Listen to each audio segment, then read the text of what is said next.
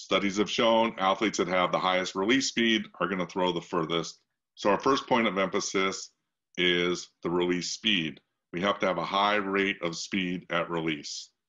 75 to 90% of release speed is accomplished during the final phases of the throw, not at the beginning of the throw. That's one of the reasons why you want to teach your athletes to be slower at the beginning and faster at the finish. With release angle, we want to make sure we're driving the discus forward, a little bit of upward tilt on the front edge of the discus as we drive it out into the sector.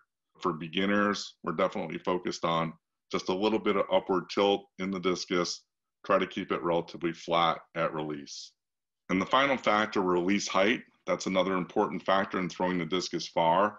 There's only so many things we can do about release height, but we can affect the release height by whether we reverse or not reverse.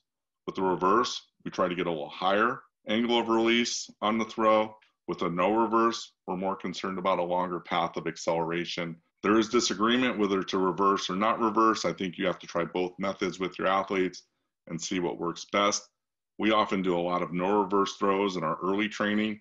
So those are the three main factors when we're looking at the throw biomechanically: release height, release angle, and most importantly, release speed.